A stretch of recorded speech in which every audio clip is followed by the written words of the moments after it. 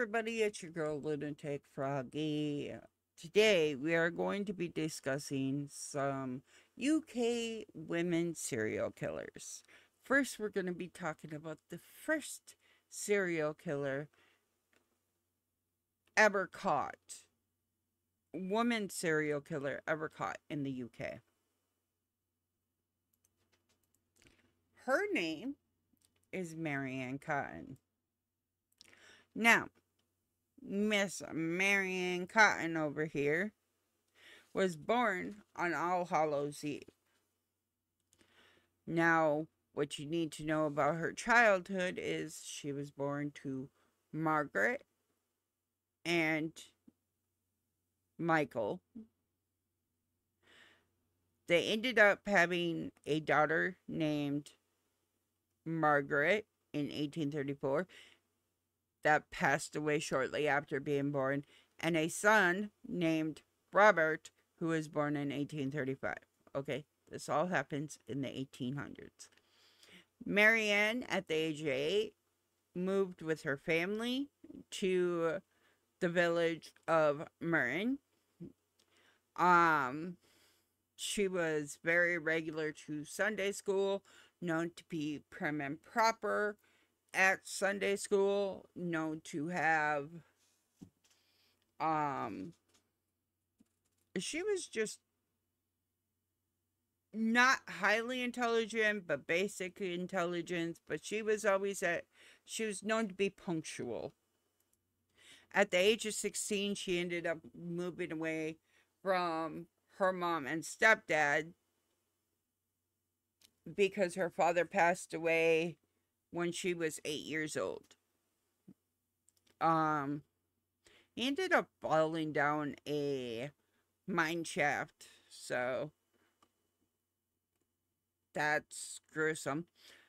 But she ended up moving away from her mother and stepfather's house to become a nurse in the village of South Hetton. They ended up her mother Margaret and her stepbrother George ended up sending all of the children to the boarding school of Darlington over the next 3 years, and then Marianne returned home to be a dressmaker. So she went to school for nursing, but then ended up being trained to be a dressmaker. Now, at the ripe age of 20 in 1852, Marianne fell in love with a man named William. Now, before I get any further, it was not a law that you had to register your children's birth or death at the time. It was not a law until 1874 that you had to register them. So she ended up having 4 or 5 children who died at a very young age with William.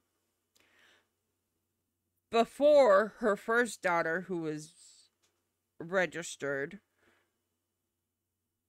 and her name was Margaret Jane, and she was born in 1856. Now, this is important because it falls in the timeline with all these deaths, and you need to know the date and time, or the date and their names, or otherwise the shit will get confusing because there's a lot of Margarets, and yeah.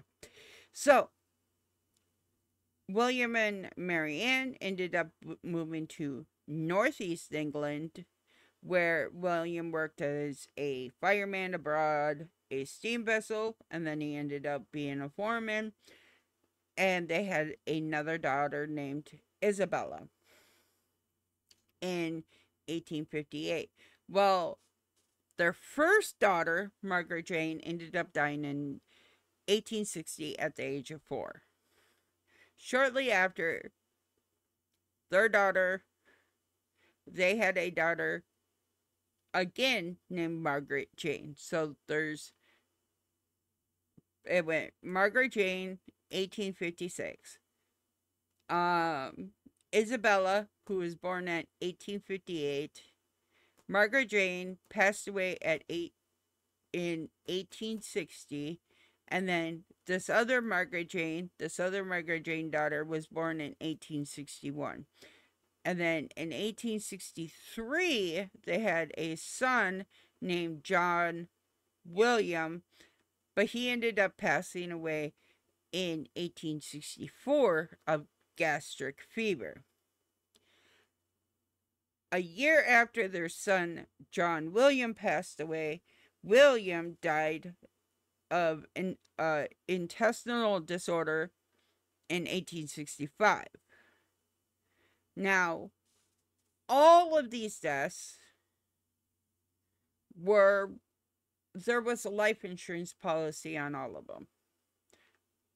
So she ended up getting $35 for the passing of her husband, and then she ended up getting like £2 for John William. So after her husband passed away, she ended up moving to Seaham Harbor, where she struck up a relationship with Joseph Natters. During this time, her 3.5-year-old daughter, the second Margaret Jane, died of typhus fever, leaving her with only one child out of 9 that were born. So she had 1 and 8 passed away.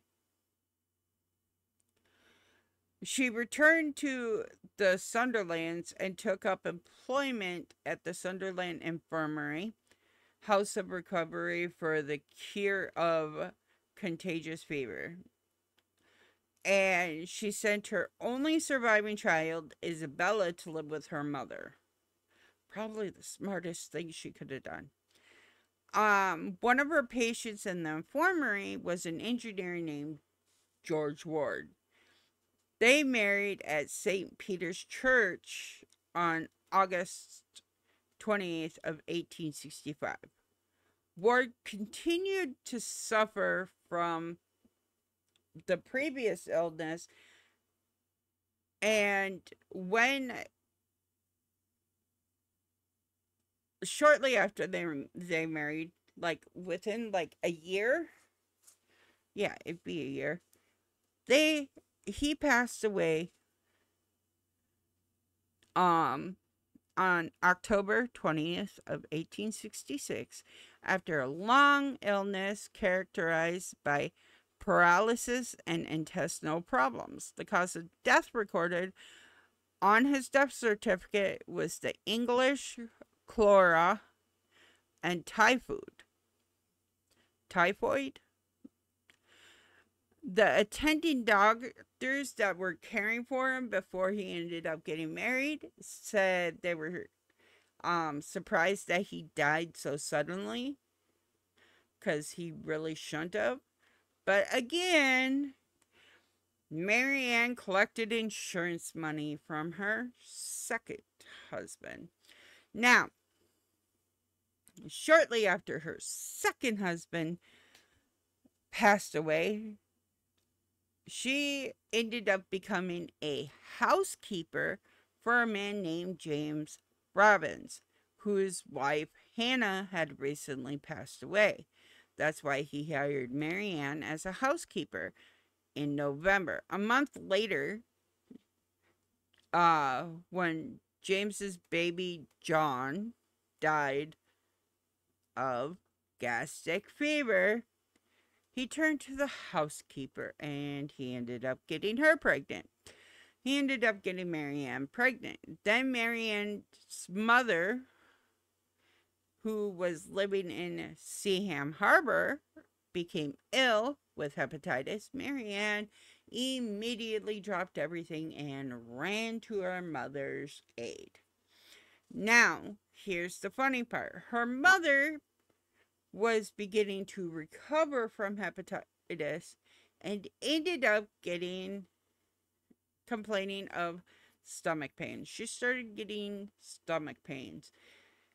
And soon after, she died 9 days after Mary Ann's arrival.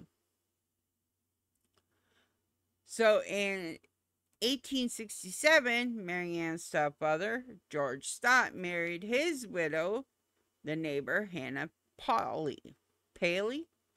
So Mary Ann ended up bringing her daughter back to the James Robinson's household, and soon developed severe stomach pains and died. So again, Isabella moves home and she dies within like a couple of months. As did two of James's children. They all passed away and were buried in last week of April and the first week of May. So like literally a week span. Mary Ann ended up receiving a life insurance policy on Isabella. So literally at this point in time, she has no children. But James married Mary Ann, and their first child, Margaret Isabella, was born. But on the baptismal records, it's Mary Isabella, not Margaret Isabella. And she became ill and died in February of 1868. So literally,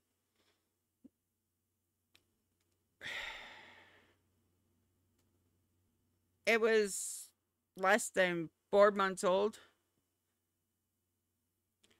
Their second child, George, was born in 1869. But Mr. James, he became very suspicious of his wife's insistence that he has a life insurance policy. He discovered that she had run up debt of 60 pounds behind his back and had stolen more than 50 pounds that she was supposed to be putting into the bank. Then he found out that Mary Ann had been forcing his older children to pawn household valuables. He threw her out, and he got custody of their son, George. Thank goodness. So, he ended up divorcing Mary Ann and keeping their son, George. So, George will be one of the children that have made it. So, shortly after leaving the James residence, she ended up finding herself living on the streets until her friend Margaret Cotton introduced her to her brother Frederick Cotton, a pitman and recent widower living in Waldebolt, who had lost 2 of his 4 children. Margaret had acted as a substitute mother for the remaining children, Frederick Jr. and Charles, but in late March of 1870,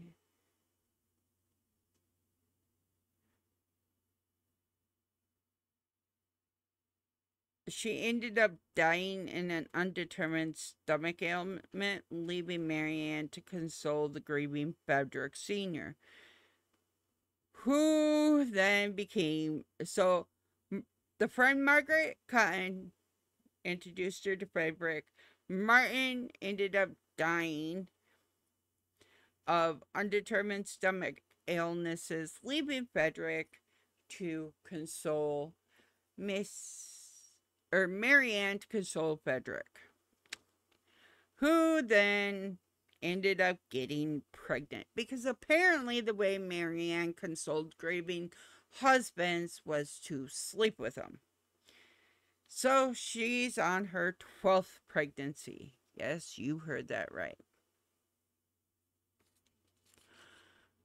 Soon, Mary Ann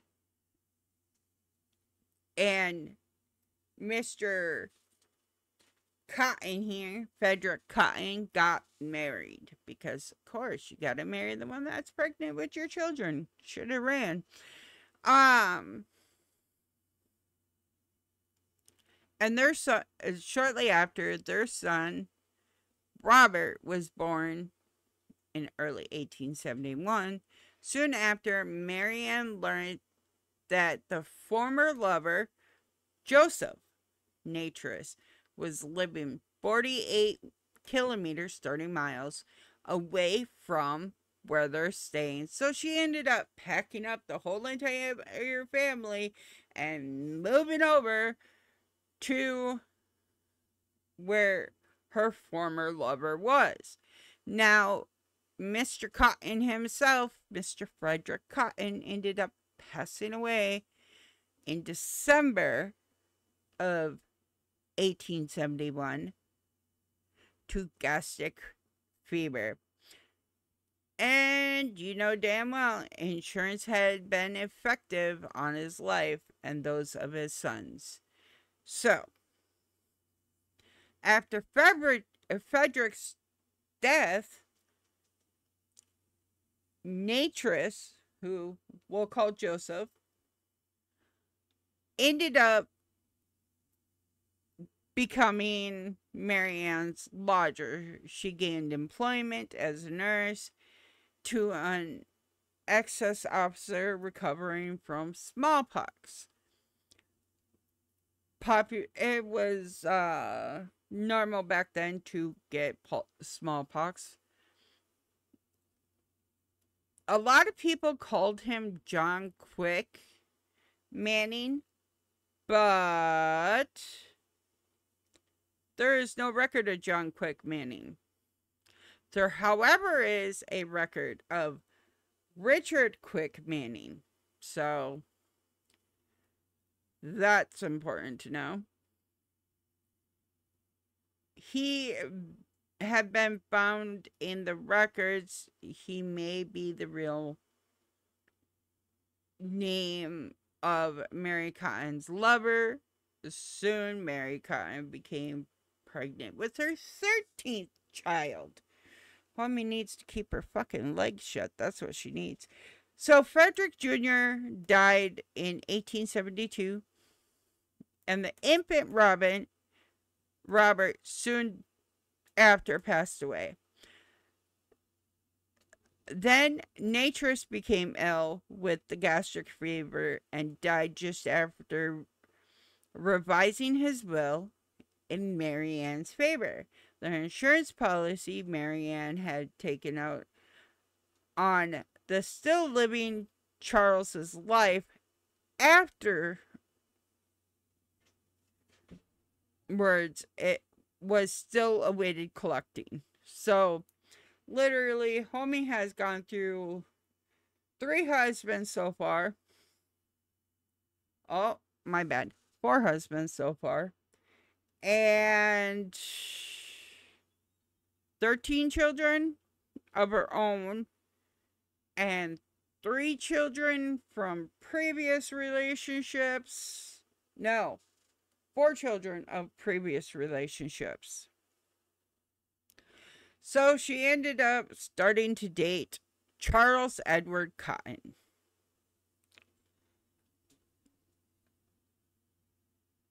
And this is where her downfall comes in.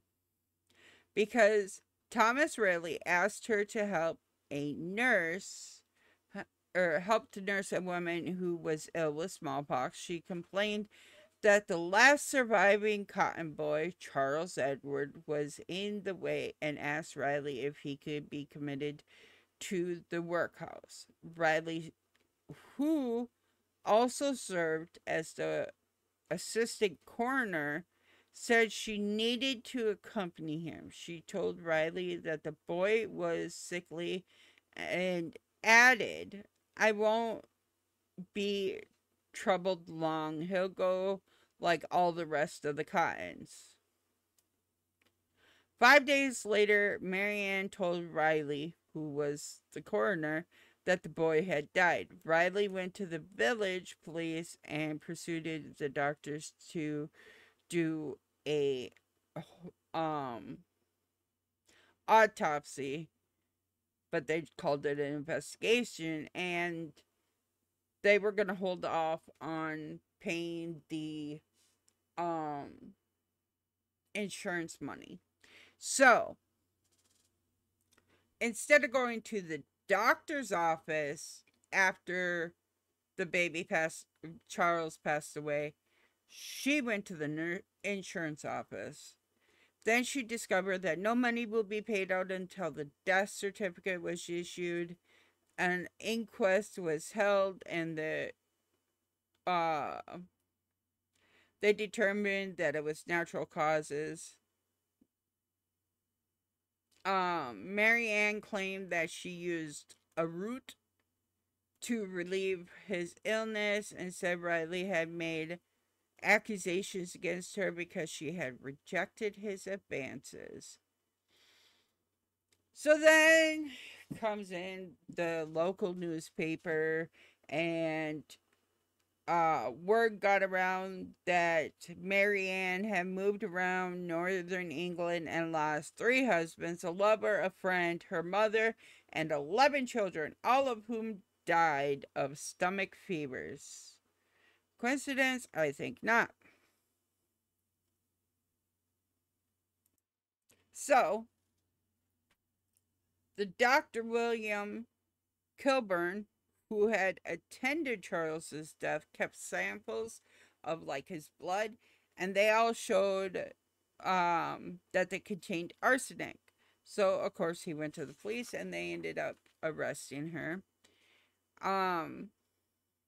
Cotton's trial began on March 5th.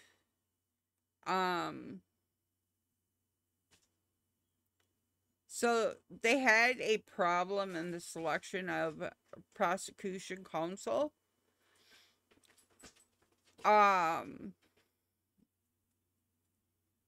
Which caused a whole bunch of issues.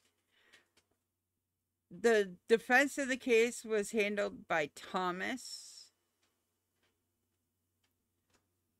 And the doctor testified that there was no other powder. So, like, they went in and they, like, went through all of her stuff, and they found arsenic powder on a shelf. And the doctor said there was no other powder on the same shelf in the chemist shop as the arsenic, only liquid. The chemist himself claimed that there was other powders, so like there's miscommunications.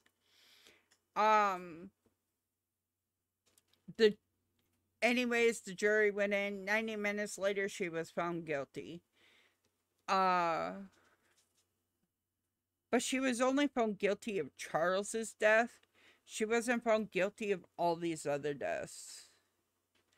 But on March 20th, after the wretched woman exhibited strong emotions, but this gave place in a few hours after her habitual reserved demeanor, and while she harbors the strong conviction that the royal clemency will be extended towards her, and she will stultily assert her innocence of the crime that she had been convicted of. So basically, she's trying to say she's innocent, even though we all know that she killed every single one of the people she loved in her life.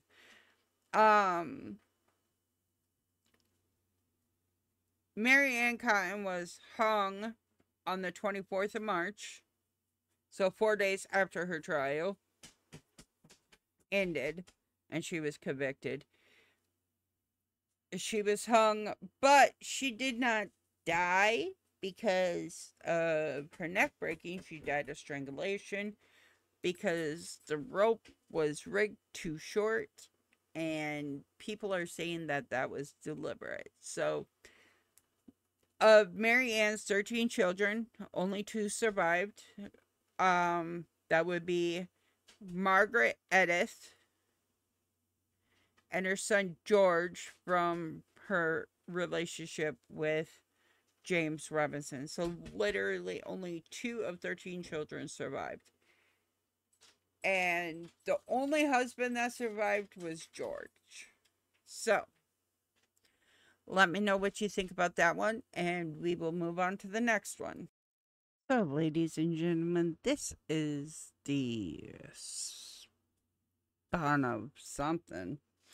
Beverly Gale Elite, who was born October 4th, 1986.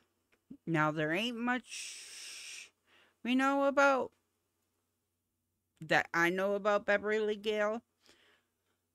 She grew up in the village of Corby Glen near the town of Grafton. She has 2 sisters and a brother. Her father's name was Richard, who worked in an office license, and her mother as a school cleaner. She attended Charles Reed Secondary Modern School. She ended up failing entry exam for school for girls, so that didn't work great. She often volunteered for babysitting jobs. She left school at the age of 16 and took a course for nursing. I swear most of the serial unalivers who have Munchausen's by proxy took nursing. So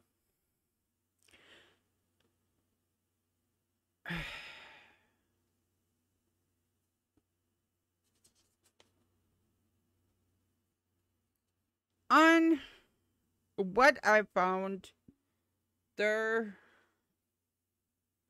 ain't a lot of information about her crimes, but she ended up attacking 13 children, and 4 of those attacks were fatal. She did this over a 59-day period. It was only following the death of Becky Phillips, the medical staff became suspicious that the number of cardiac arrests on the children's ward, and the police were called in. It was found that Miss Beverly was the only nurse on duty for all of the attacks of the children and had the access to the drugs that were used.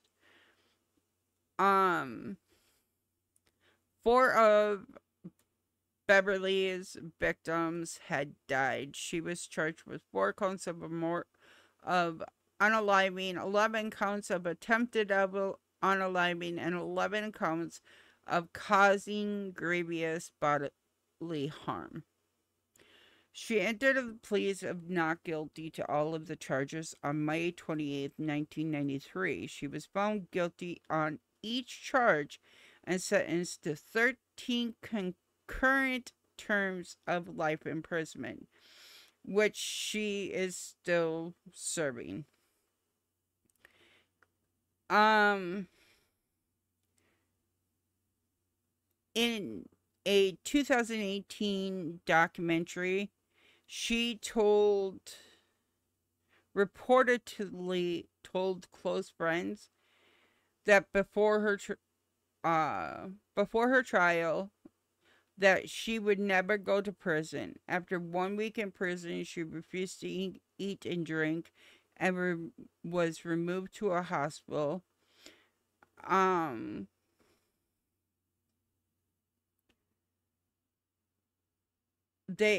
Two experts, Jeremy Coyd and Elizabeth Yardley, examined her mental state when she was arrested and concluded she was not mentally ill and she should be in prison, not a hospital. Beverly reported admittedly to conclude she was not, or to, she admitted to all 13 of her crimes in a failed application to remain at the hospital to avoid prison. None of the families were ever told of her full confession. On December 6, 2007, Mr. Justice Stanley Burton, sitting at the High Court Justice, London, ordered Beverly to serve the original minimum sentence of 30 years. It was reported that some families of the victims were not very happy of it.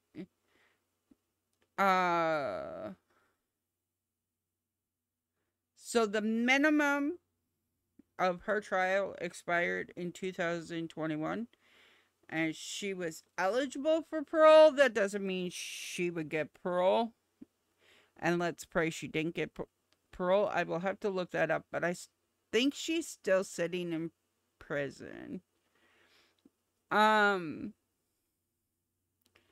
So while she's in prison, they tried to say that she was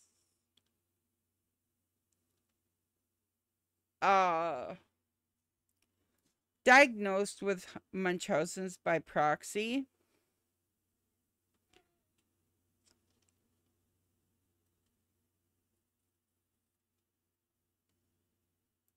So one of the things that is said that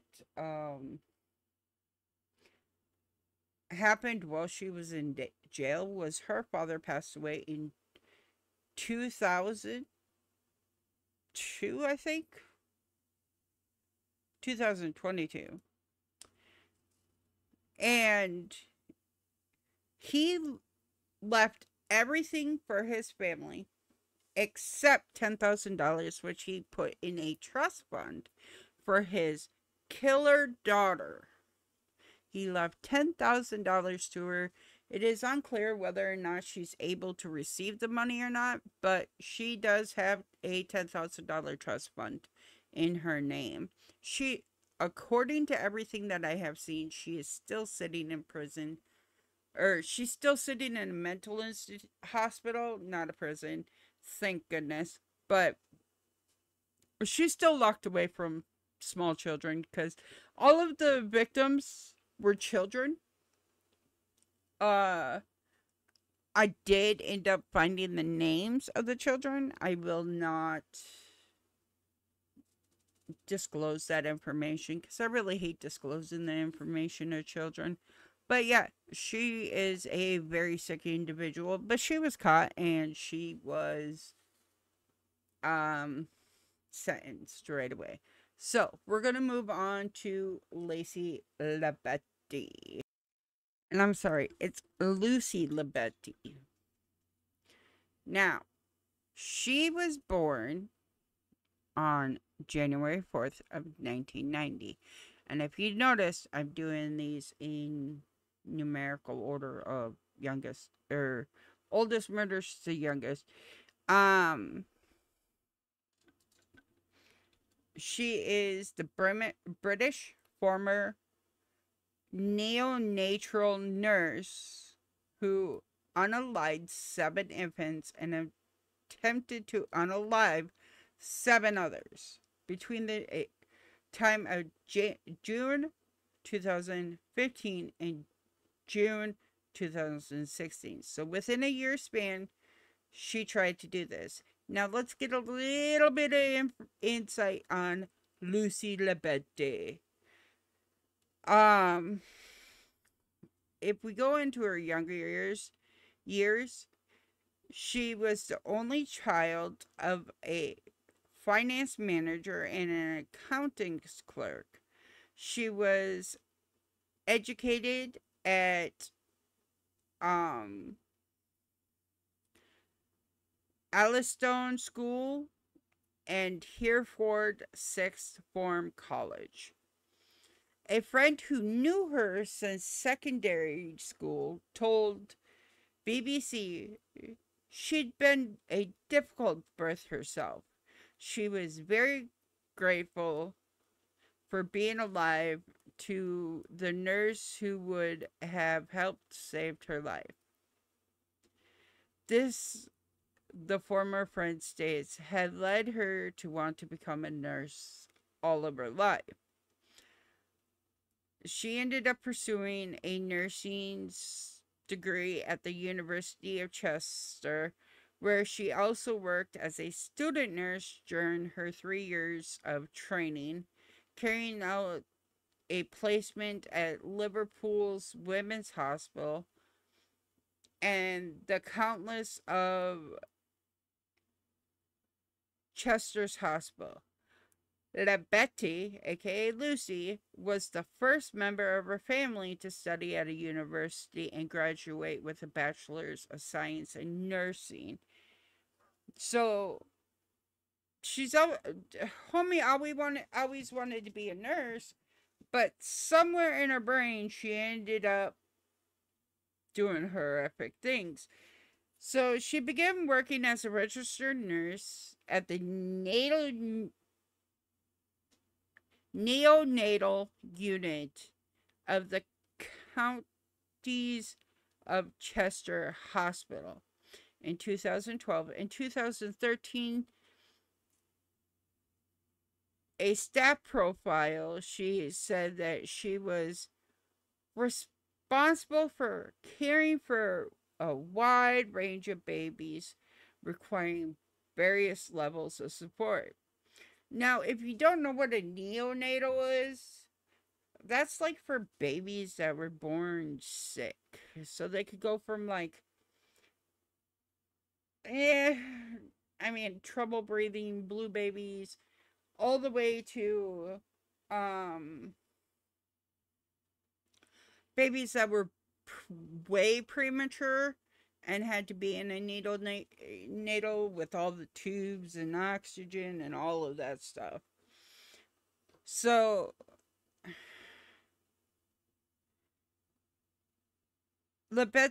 so she ended up working there. She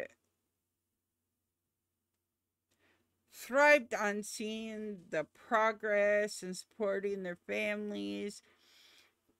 She also took part in campaigns to raise funds for new natal unit at the hospital. Betty told others that she found non-intensive care work boring. Betty had 2 training placements at Liverpool Women's Hospital in late 2012 and early 2015, which came under investigation after her conviction in 2015. Lucy qualified to work with infants in intensive care. So after all of her training, she ended up being able to work with intensive care babies. In 2016, she was reassigned by the ward manager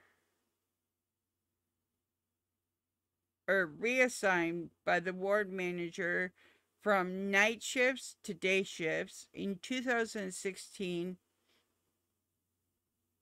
Stephanie Burr, led neonatologist, asked management to remove Lucy from clinical duties pending an investigation into her conduct. Betty was transferred to patients who really wasn't there in 2016, and later to the risk and potential safety office, working there until her arrest in 2018. So let's get into the investigation, the initial investigation. In 2015, 4 collapses occurred in the same neonatology unit of the hospital, 3 leading to infant deaths. The unit typically saw only 2 or 3 deaths a year, and the infants involved had failed to respond normally to recirculation attempts. The unit manager and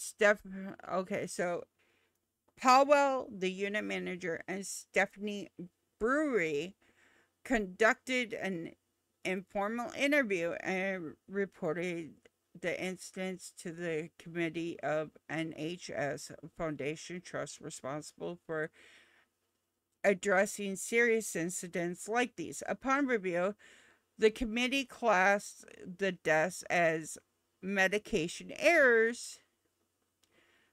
They observed that Lucy had been on shift for all of these incidents, but considered it an unsurprising coincidence. There was only one other qualified junior nurse in the unit, and Lucy often worked extra shifts to cover for staff shortage.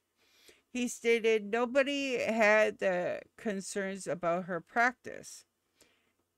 In 2023, reporters from The Guardian and The Times stated he was suspicious of Lucy beginning in 2015 and accused the hospital of negligence for ignoring his concerns, which fucking right. During a hospital visit on February 2016, the Care Quality Commissioner was informed of difficulties in raising concerns with managers, but heard no mention of an evaluated mortality rate. The QCQ's report identified issues of short staffing and skill mix issues within the unit. So basically, this whole entire time, literally, the hospital is failing these patients by not taking any of the things that were addressed at the time into consideration. It had been brought up to their, brought up to the doctors so many times, like, hey, this ain't right. The mortality rate had risen above what might be considered normal rates. So in 1 year, from June 2015 to June 2016, the death in the hospital, just that one unit in the hospital, increased within that year. Stephanie phoned the deputy executive on June 24th, 2016, following the 6th and 7th unexplained deaths shortly after Lucy returned from a holiday in Ibiza. I don't know what that is. Ibiza? I don't know. Anyways, homie was on holiday, and soon after, boom, 2 more deaths, which is not normal. So, demanding that she be removed from the unit, the duty executive insisted that Lucy was safe to work. Like, how many fucking deaths had to happen for this shit to happen? Oh, I'm sorry, 7th, right? The trust executives directors convened to address the question whether to involve the police, determining Lucy's involvement to be circumstantial. So basically, they're like, yeah, we don't need the police. It's just circumstantial evidence. Bitch, shut the fuck up. So, after they ended up convincing Stephanie that Lucy had nothing to do with it, they decided that they were no longer going to take premature births before 32 weeks. which really cut back on Lucy's work, I guess. Thank goodness. The RCPHCH review, or RCPCH, sorry, review was initiated on September 2016 with a narrow scope that excluded investigating Lucy's actions or the deaths of these infants, but focused on the unit's work altogether. So again, freaking Lucy is just flying by the seat of her pants because literally they're like, yeah, no, she didn't do it. It's not her. It's literally, you're freaking all of your work performance, you're overworked, da da da da da, blaming everybody else except for the one person that actually did it. In September of 2016, Lucy raised a formal grievance about her late June 2016 transfer from clinical duties to hospital risk and potential safety office. So basically, she was transferred and she didn't like it. The grievance was upheld by the board in 2017, which determined her removal had been orchestrated by the constitutions with no hard evidence. So basically, they're like, oh yeah, there's no evidence here, so we're just, because they were never really looking for the evidence. And that's how she ended up getting fucking away with it for so long. So Lucy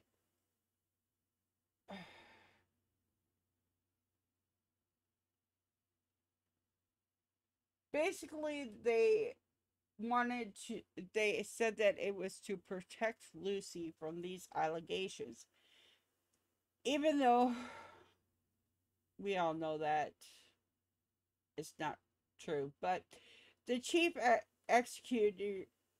executive, sorry, had met Lucy and her parents on the 22nd of December in 2016 to apologize on the behalf of the trust and assured them that the doctors who made these allegations would be dealt with. He later ordered the consultants to send a letter of apology to Lucy. Basically, they're like, we don't see you doing any of this, but we're gonna make your colleagues apologize to you. Like, what the fuck, homie? Go fuck off. In March of 2017, four consultants, including Stephen Burry and Robbie J.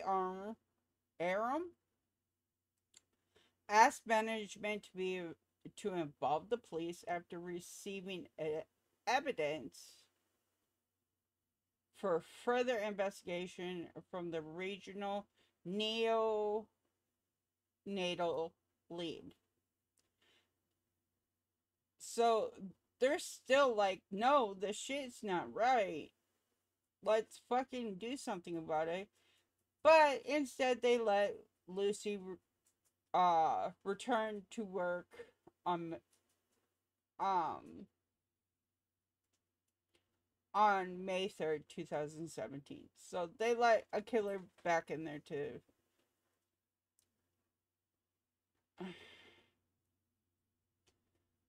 They said that infant collapses are nearly always explainable. In May of 2024, staff writer Rachel Aviv for the for the New Yorker reported that a study of infant deaths in southeast London, published in the Journal of Maternal, Fetal, and Neonatal Medicine, found that about half of unexpected infant collapses remain unexplained after an autopsy. So, like, there's shit backing it up, but at the same point in time, if your death rate is going up, there's normally a reason, and you should be looking at all different reasons and not just being like, no, that's not the reason. It's all because of this, which they didn't do.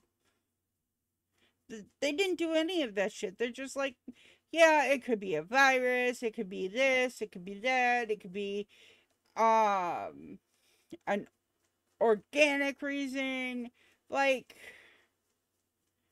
literally the reason was right there. So, yeah.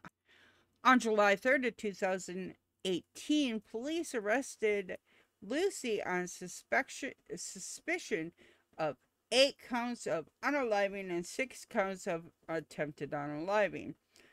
After Lucy's arrest, not Lacey, I don't know. Police began investigating her entire career, including the time at Liverpool Women's Hospital.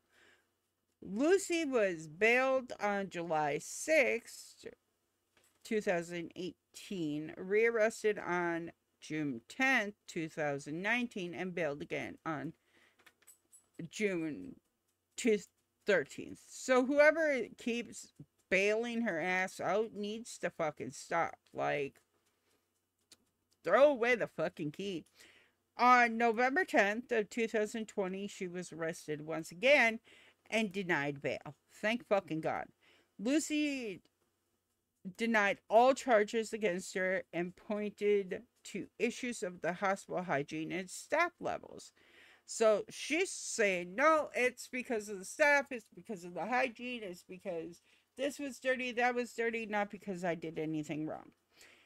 But if you know anything about neonatal units and where, like, if your child is born before 32 weeks or anytime along that time, they literally have to keep that shit sterilized. I mean, 100% sterilized. So, yeah, I just don't understand it. And whoever kept bailing Lucy out needed to be fucking hit in the head with a 2x4. Lucy's trial began on October 10th, 2022, before Mr. Justice Goss. She pled not guilty. Lucy's parents and families of all the victims attended the trial. That must have been hard. The child victims were referred as Child A to Child Q. So they really kept like the names out of that shit, so that way there wasn't anything that could be, because at that point in time, I mean, they're fucking babies. Why would you throw their name out into the press? The press security around the identities of the 17 babies and 9 colleagues who gave evidence was rarely seen outside proceedings involving matters of national security. So, like, basically, they kept that shit under wrap. 2 years before the criminal trial, Mr. Justice State banned the identifications of the living victims under their 18th birthday. So basically, that would be why. If they were under 18, they were not allowed to be named. Several adult witnesses requested anonymity, which is rarely granted unless testifying would endanger their lives, which, let's face it, if Miss Lucy could do this, what could her family do? So the judge ended up approving these requests, ruling that getting testimony from the colleagues was more important than them being publicly identified. So let's get into the evidence. What all evidence they had. So, the mother of one of the victims described her hearing infant screams and walking into finding him with blood around his mouth and Lucy in the room. She testified that Lucy had attributed the blood to a tubing issue, saying, "Trust me, I'm a nurse." The baby's condition soon worsened and he died within a few hours later. So, yeah. Uh, Lucy later sent a sympathy card to the parents on the day of the baby's funeral. Upon Lucy's arrest, it was found on her phone that she had photographed the card before she sent it and had still kept pictures of it. It was also revealed during the trial that Lucy had to be told more than once not to enter a room where the parents of one of the victims were grieving. So basically, she was going in to talk to the grieving mothers. Lucy told a colleague that taking child A to the mortuary was the hardest thing she ever had to do. So basically, she caused the baby's death, and then she's like giving condolences to the grieving family, but at the same point in time, she's the one that caused the death. Um, the Crown Prosecutor's Service cited texts sent from Lucy to friends describing them as a live blogging of events and as displaying intrusive curiosity. 3 days after the death of child A, Lucy had messaged the manager of the unit offering to do more shifts, saying, "From a confidence point of view, I need to take an ITU baby soon." 2 days later, she had a heated text exchange with a colleague over her manager refusing to let her go back onto the intensive care ward and remained on shift elsewhere in the hospital. Shortly after the exchange, child C's conditions worsened and died the following day. After the third baby's death in a fortnight, 2015, Lucy replied to a text from a sympathetic colleague saying that she would keep plowing on and added, "I think there is an element of fate involved. There is a reason for everything." About 2 hours after the collapse of child M, Lucy sent texts reading, "Work has been shit, but I just won $135 on Grand National. Child M, what the fuck?" Like, literally, a baby just died, and she's like, "Oh, I won $135 on a fucking horse." And unpacking party sounds good to me with my favorite baka, ha ha ha. Yeah, let's talk about getting drunk.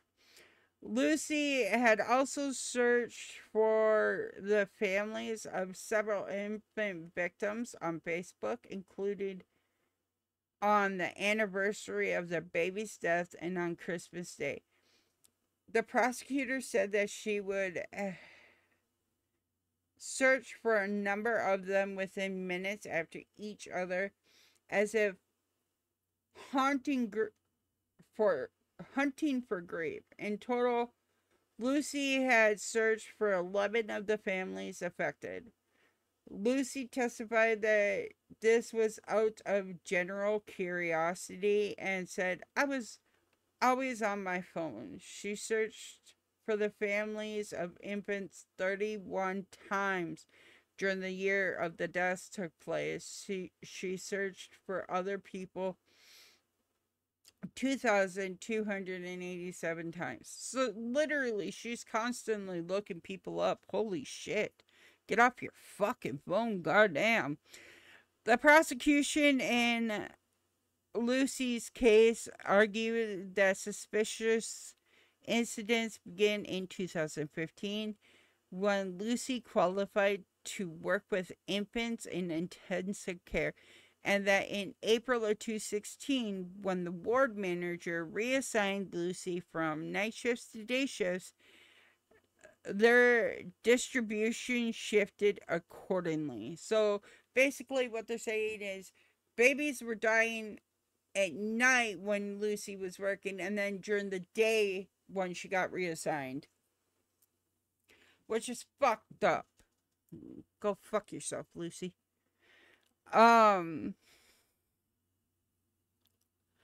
a consultant testified that in February 2016, he had walked in on Lucy standing over a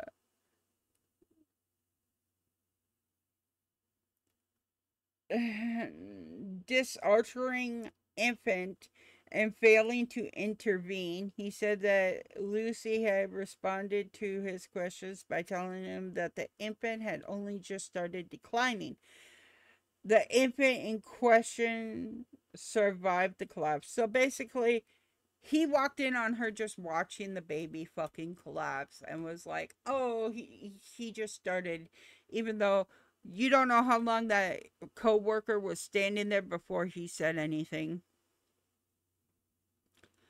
All the babies involved had been expected to live, and so their deaths came out of the blue. Like, they were told their babies would make it. Previously, the majority of collapse cases in premature babies were either expected or, if not, still medically explained. Though this has been contested, with the study finding that roughly half of such cases remain unexpected on average. Regardless, during the investigation and the trial, it was held that the deaths involving Lucy were unusual in this regard. Between March and June of 2016, another 3 babies almost unalived while under Lucy's care. Towards the end of June, she was helping care for triplets. All 3 had been in a very good health, and the deaths of the 2 boys on consecutive days were causing staff considerable distress and shock, with the notable exception of Lucy. So Lucy just didn't give a rat's ass that the baby died because she knew they were gonna die because she fucking did it. But, like, what the fuck? In August of 2015, one infant referred as to Child E died, and within 2 hours, his twin, Child F, became seriously unwell, but fully recovered later the same day. During the police investigation, a doctor helped police look over clinical records, noticed unusual blood test results for Child F, and one other records this Child F, and one other infant, Child L. A third blood test results to similar characteristics was later discovered in the clinical records by the prosecution's lead expert witness. So basically, whatever is in whatever she gave them is in their blood, and Child F and L both had it, and then one other child. So the first 2 of these test results resulted in attempted murder charges and became central to the trial. But Lucy was never charged in relationship to the third. The prosecution agreed that the test results demonstrated deliberate poisoning by insulin. So she was giving the baby. Oh my God. They always say that if you want to get away with unaliving somebody, give them a shot of insulin. Why? Because they'll just consider it undiagnosed diabetes and call it a closed case. Just a heads up. So, she wasn't charged with that baby's attempted unaliving. I'm getting a headache reading this because, oh my god, I would be killing somebody. And yes, I'm reading it because literally I'm doing 3 different cases and I would lose my focus on all 3 of them. The first 2 of these test results resulted in attempted murder charges. The prosecutors agree that the test results demonstrated deliberately poisoned by insulin. 2 of the medical expert witnesses described the evidence as a smoking gun. At trial, Lucy herself accepted the prosecution's claim that the test results showed that the 2 infants had been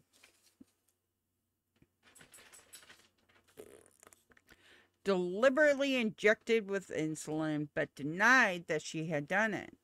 So she agreed that it happened, she just denied it. Like, yeah, it happened, but I didn't do it.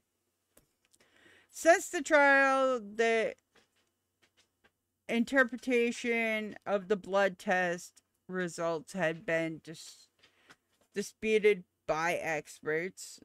I don't know how it's supposed to be disputed. At the same time as child L's blood sugar collapsed, his twin brother, child M's, unexpectedly collapsed while under Lucy's care, but managed to survive after 30 minutes of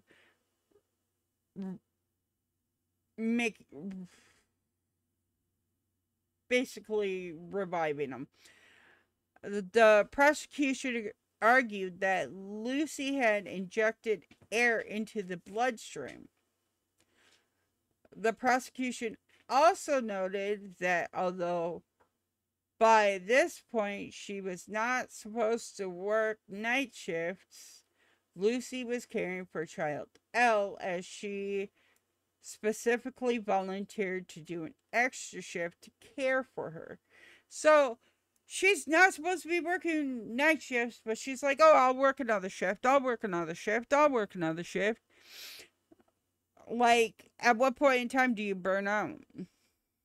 A pediatrician testified that he and other clinicals had previously raised concerns about Lucy, but were told by the hospital administration that they should not really be saying such things and not to make a fuss.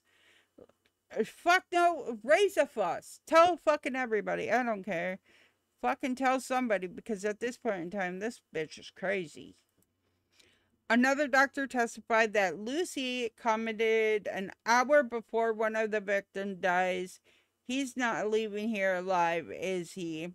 Although the consultants made their desires to have Lucy removed from her duties known to the hospital staff after the triple incident, this was refused, and the next day another baby almost unalived under Lucy's care.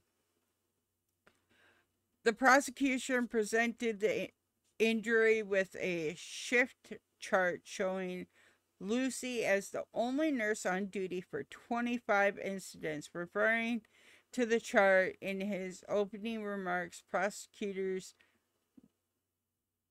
Barrister Nick Johnson said, by a process of simple elimination, Lucy must be responsible for the incident since the trial statisticians and others have questioned the use of this chart and the criteria by which incidents were admitted.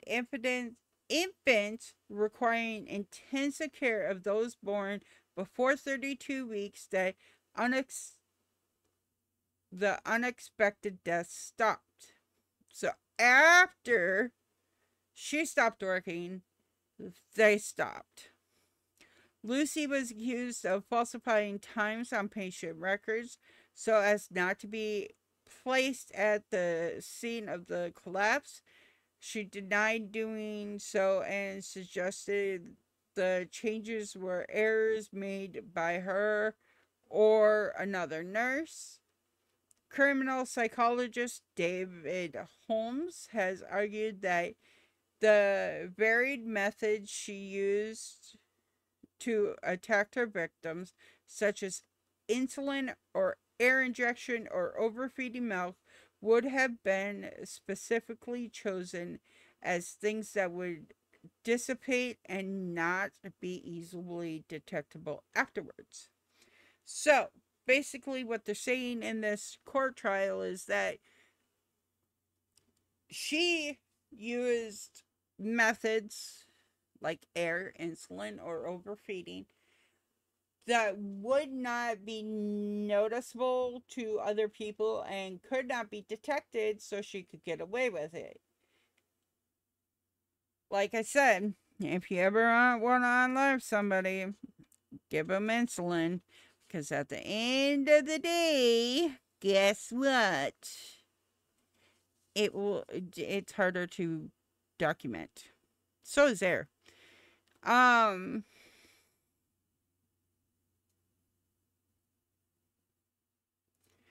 So,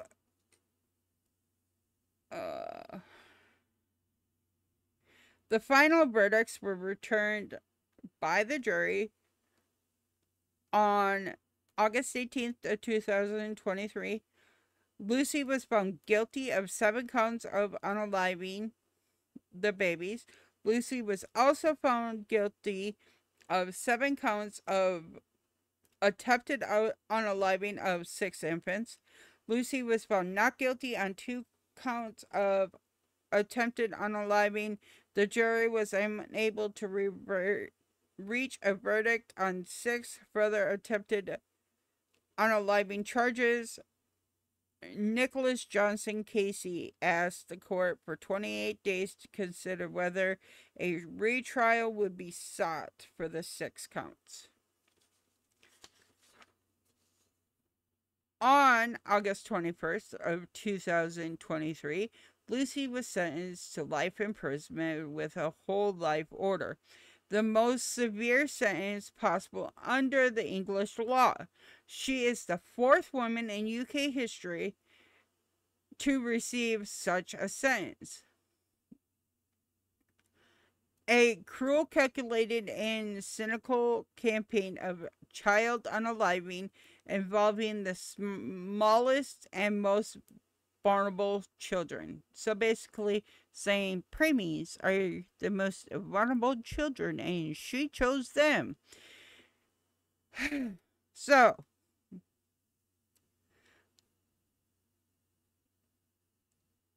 why did she do this? There is no reason. There is like literally no motive of why she did this.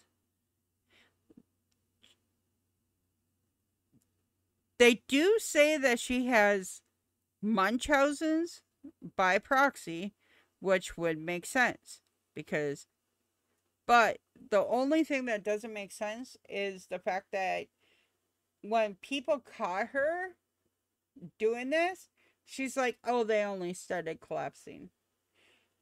They didn't go into like any of yeah, there was really no motive. There's no reason to take a baby's life. They're little angels. So in January 2024, which was this year, she appealed for permission. She applied to the court for appeal on her convictions, which the judge refused.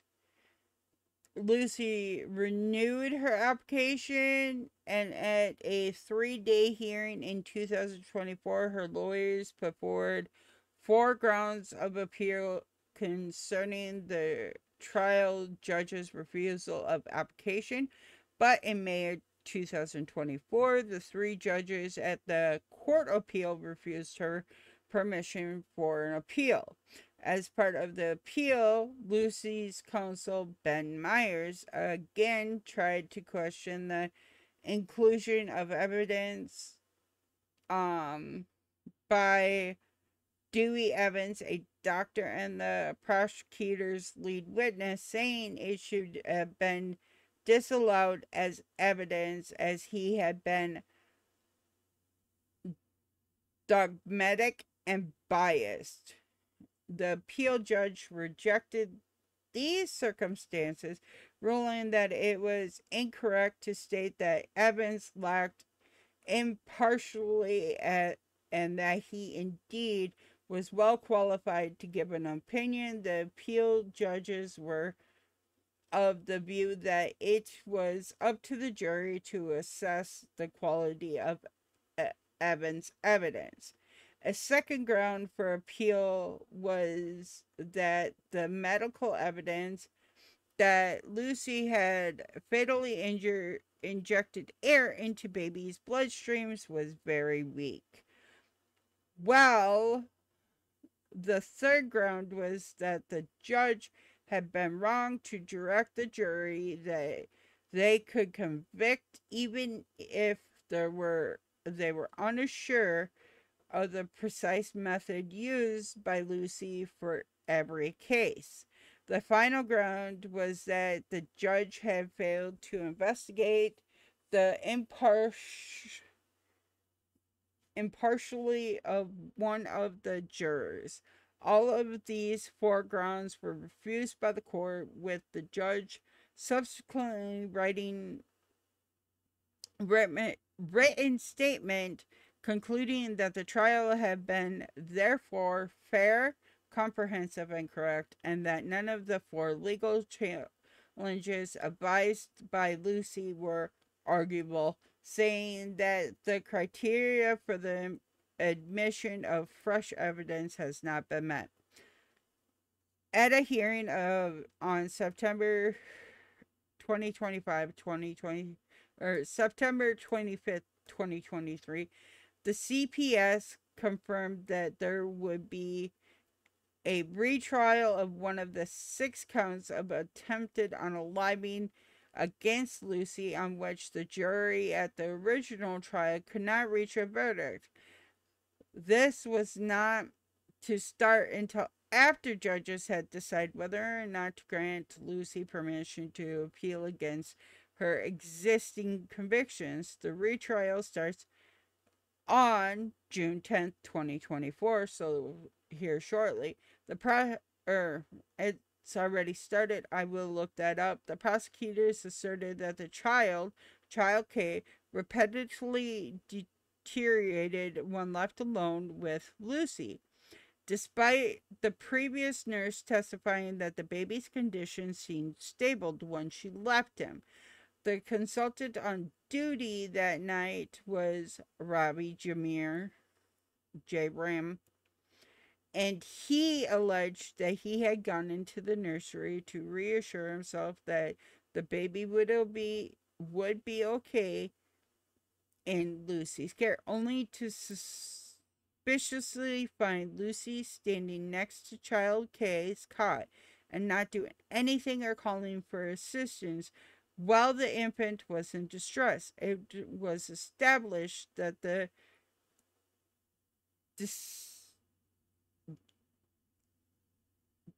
dissection had been assisted while the infant was distressing. Oh, sorry. It had been caused by the child's breathing tube becoming dislodged. And this happened again twice in the next few hours, which the prosecutors asserted occurred that when Lucy was present. On June 2nd, or July 2nd, Lucy was found guilty of attempted murder, and on July 5th of 2024 was sentenced to another whole life order. So basically, guess what? She got charged for that one. But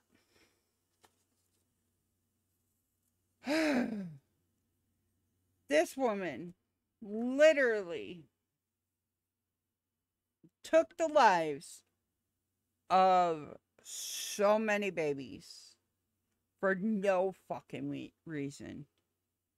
Like, I don't understand how people can go in to become a nurse and then just be like, oh yeah, no, we're just gonna unalive everybody. They have to be a little bit more than mental. They have to be plain out insane. Now, I hope you enjoyed all three of these cases. We love you, and we hope you have a great time. Love you all. Bye.